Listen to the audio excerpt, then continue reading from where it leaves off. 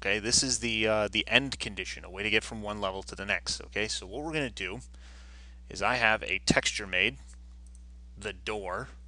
Okay, I've made it in GIMP right here. It's a door object. And in Unity, we're going to drag that texture in. And in the texture settings, we're going to set that door. And we're going to set up the textures, clamp, point, 32, and 16-bit apply. So now we've got our door all set up.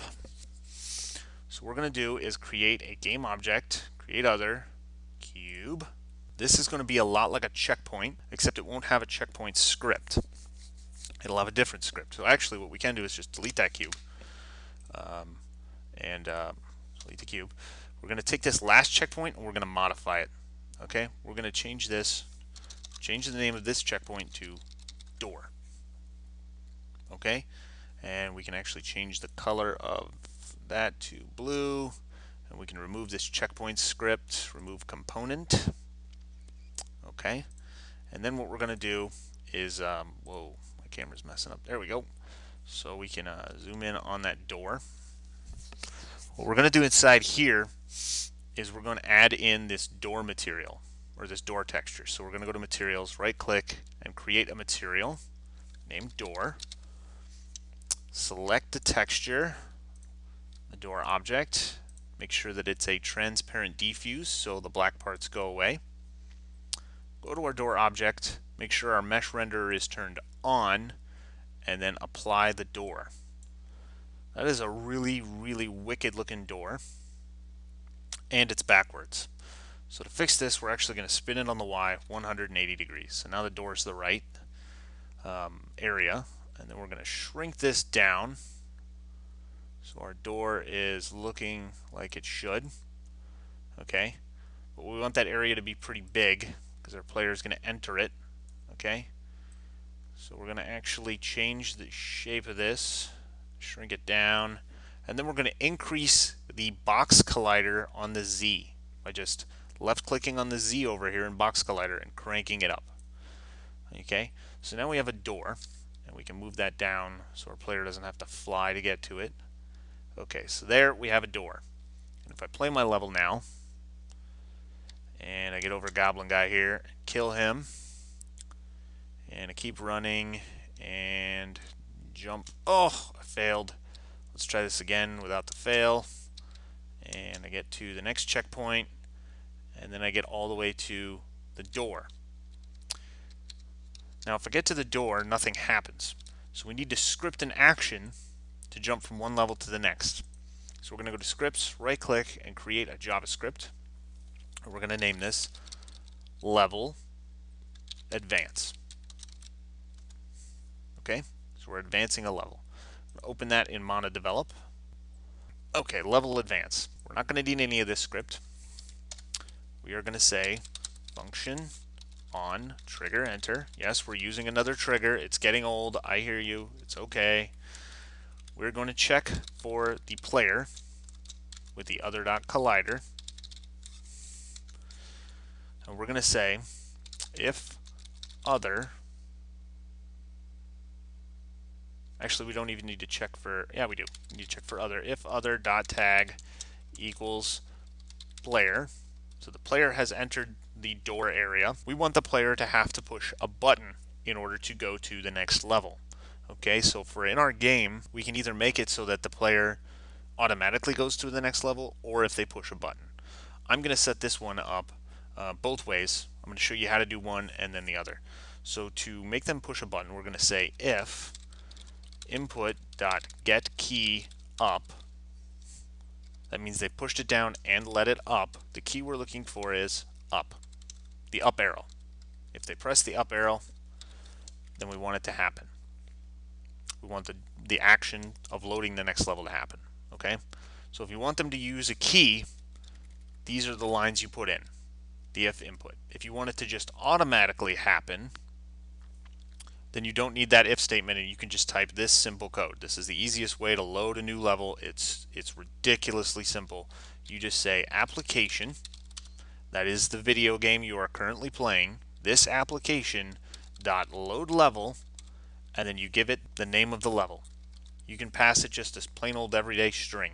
So ours is named tutorial scene 2. I think that's what it's called. Let me check my folder real quick here. And 2D shooter, blah blah, assets, scenes, tutorial scene 2. Yep, and that's what it's called. So that's the level it will load when we press the up arrow inside of the door. Okay?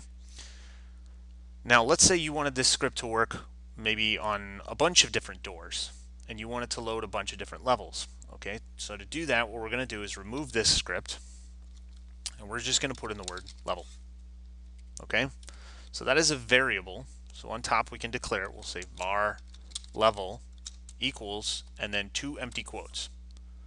And what that'll do, if we save this and go back to our Unity window and let it compile the code, and we go to our door and we add in the level advance code, you'll see we now have this blank space next to the word level. If we click there, we can actually type in the name of our level. So tutorial scene 2. Okay? So this door, the first one, will take us to tutorial scene 2. Okay? So let's go ahead and just be super creative game designers. And let's duplicate this door. Okay, so we got it highlighted blue in the hierarchy panel. Right here. We Control D to duplicate it, and we're going to move a door up. So up on top, our super secret door. Okay, now if they go into this level, we want it to go straight to the boss level, so we can just name it boss level. Okay, we don't actually have that level made, so Unity will give us an error, but it will show you that it actually does work. Okay, to make this a little easier so you guys don't have to sit there and watch me try and get up there, because we all know I just fail at that, I'm going to go ahead and put these 2 doors down here. But if I was making the game, I would put the secret door up there. Okay, so let's play the game now. And actually, I missed a step, but we'll get to that. We'll get an error, and I'll show you what the missing step is. And oh, God, I made him move way too fast. So we're going to enter this door area, and if I press the up arrow key,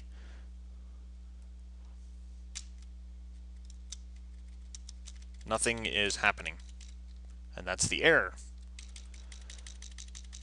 Nothing happens at all. Okay? So there's a couple of problems with this first off. One is that in order to make it load a new level, we have to add it to what's called our build settings. Okay? So what we're going to do is go to File, Build Settings, and you'll notice we don't have any scenes. So we're going to go ahead and add the current scene, the one we're in. We're going to go to our scenes folder and then drag tutorial scene 2 over. And so then we can close this window. The other issue we're having is that we're checking for on trigger enter. Okay? Once he's entered it, I mean that's as soon as he enters, right away. What we need to make sure is that he's actually inside and staying there. So we're actually going to change this on trigger enter to a different function called on trigger stay. That means he's inside the trigger, not just entering the trigger. Okay? And this is another great and wonderful Unity function which you can look up if you just want to highlight it and then press Control and the quote button or the apostrophe button. It will open up a browser for you and take you directly to the onTrigger stay right here. Collider.onTriggerStay, and it will tell you all about it. It's called almost all the frames for every collider other, that's our player, that is touching the trigger. He's inside of it. Okay? So if we go back to Unity, and we now have our levels in our build scenes, and we've got our on-trigger stay set up, if we play this game, and I move over and get killed by the oh God. You know what? No, I'm done with you. You are making me mad. I'm gonna... There. Okay. Sorry about that. So I'm going to come into my door area over here, and I'm inside the trigger, and if I press the up arrow, I get moved to level 2. There I am. Okay? So there's level 2. Yeah, I got you this time, sucker. But you see, the camera doesn't move with the player, and that's because in level 2, if we go to level 2, let's save level 1.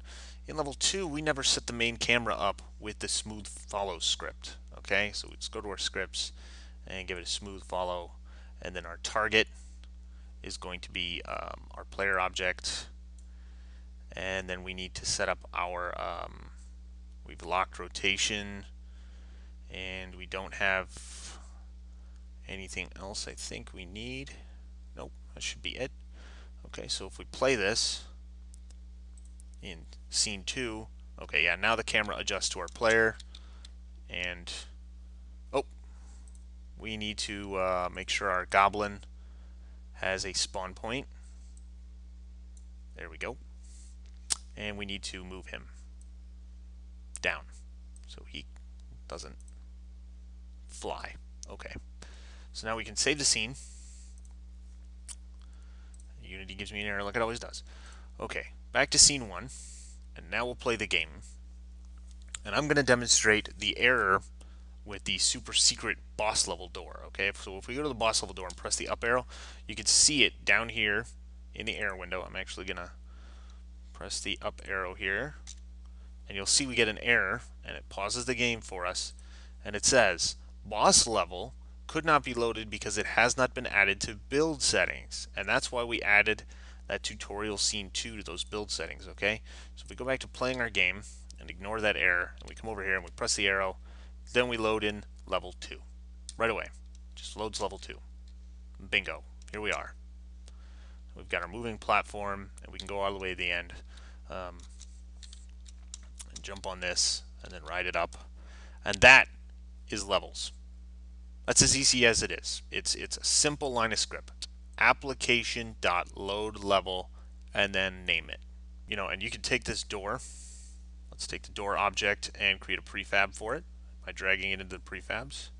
Okay, and if we go to our scenes and go to scene 2, save scene 1, go to scene 2, okay, and we can drag in our door object and just set it in here somewhere nice, and move our screen so we can see what we're doing, and put the door in here, and we're going to change this so that it loads level 1.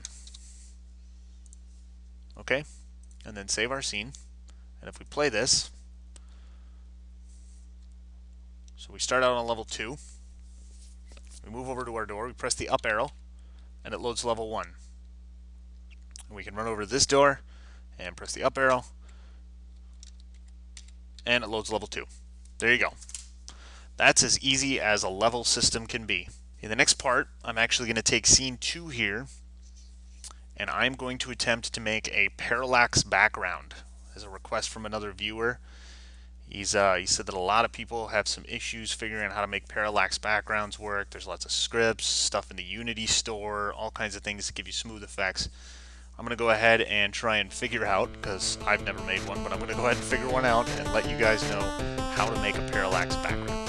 Thanks for watching. Stay tuned for next time.